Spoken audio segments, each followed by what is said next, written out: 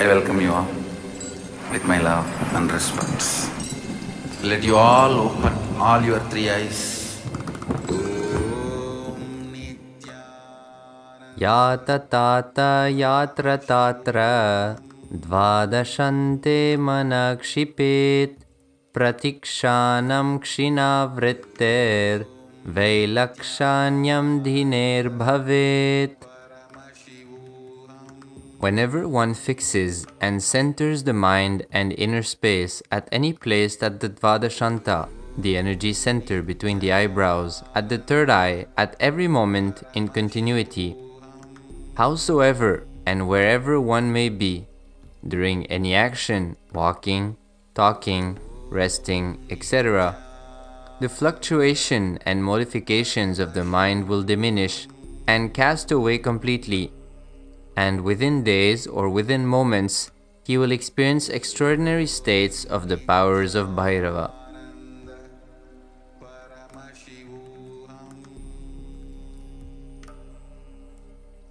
In this technique, one should perceive the Dvadashanta of the third eye center as the formation of the body.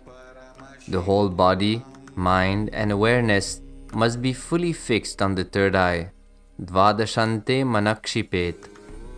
This means you should cognize that you are existing only through the third eye. During any action, while walking, talking, working or resting, place awareness completely on the third eye constantly, wherever you may be. Hold this awareness gently, in continuity as much as possible, every moment.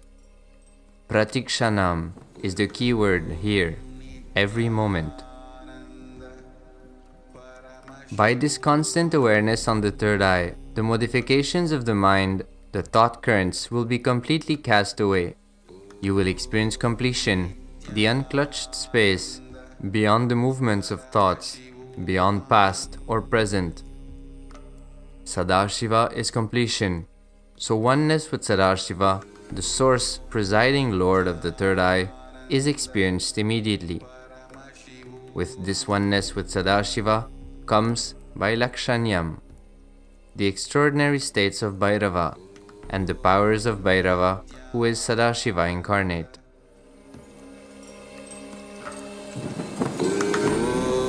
Nithyananda